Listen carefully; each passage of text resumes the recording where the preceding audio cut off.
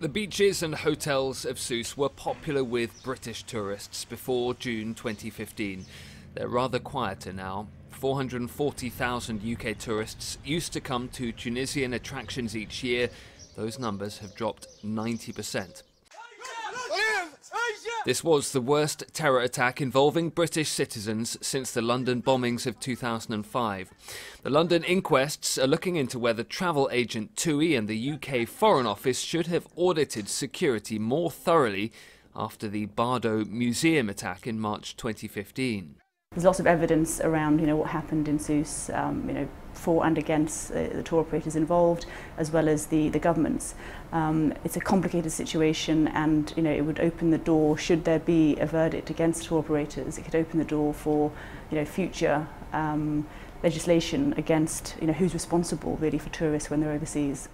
The inquests are looking into the circumstances of each British death, with representatives from the UK Foreign Office and the travel industry giving evidence.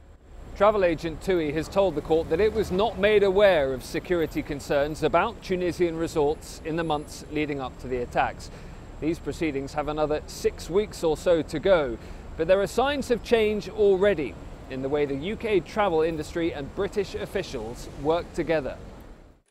Take the recent example of the Gambia. As soon as a state of emergency was declared, the UK Foreign Office changed its travel advice for the country and tour operators started operations to fly British tourists home immediately, in the middle of their holidays.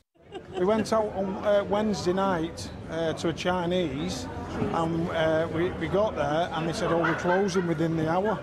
So we had to have our main course and get straight out, and all the Gambian people who worked at the Chinese were coming straight out because they were frightened to death. They were all hurrying home. It all got a bit too serious. All the restaurants shut down, all the shops shut down, and it got really scary.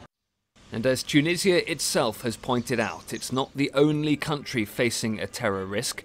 European cities are also on alert. Sitting here in London, this is definitely a place that's on high alert. Same with Paris, same with Brussels, same with Berlin. So, for Europeans looking to travel, we're living in environments where we are sort of safety aware anyway. So while tour operators could well face criticism here, the UK travel industry hopes for inquest conclusions that don't write off the chances of resuming package holidays to Tunisia soon. Olly Barratt, CGTN, London.